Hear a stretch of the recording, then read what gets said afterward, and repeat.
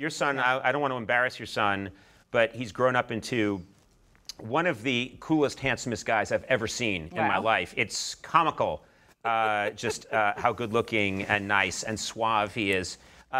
Does Julian know the show? Does he watch the show? Or was that weird for him, like, I can't watch a show that my mom's on? Yeah, we haven't talked about whys.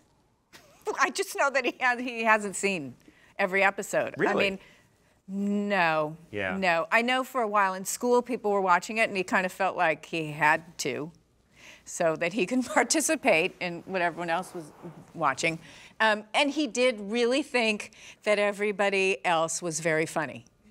On the show. That's a classic kid. Just like everyone else is funny. That's classic. That is true. I think for all of us. Well, I'm not sure. I don't know. But I know that he would say, and you're funny too. It's like, thanks. Hey, don't be too sad. When he was growing up. Can I have to say something true and nice. He was able to come to the reunion, okay? A tent, not in the audience and all that. COVID safe, really safe, COVID safe. And afterward, he came up to me and he just said, I don't know if this is awkward or inappropriate. Can I say that I'm really proud of you? Oh. That's so nice. Yes, that was one of the very emotional things that happened to me. That's not part of it, but, just like, it was really nice of him. Of he course. was proud. Yeah, that's a beautiful moment. Yeah.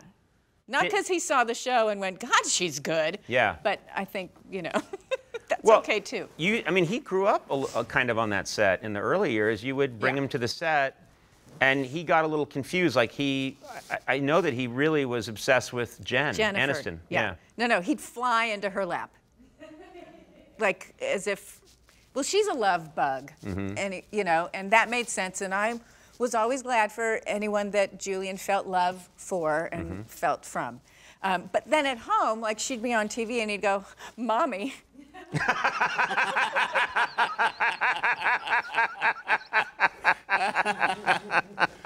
that's got to be a little scarring, maybe. I guess I remember it. Yeah. For a reason, not scarring, but just sort of, is this? Well, I'm kind of analytical, so I'm like, is this wishful thinking, or do they have some kind of higher soul connection that I don't have with him? Well, but I'm happy for both of them. Yeah.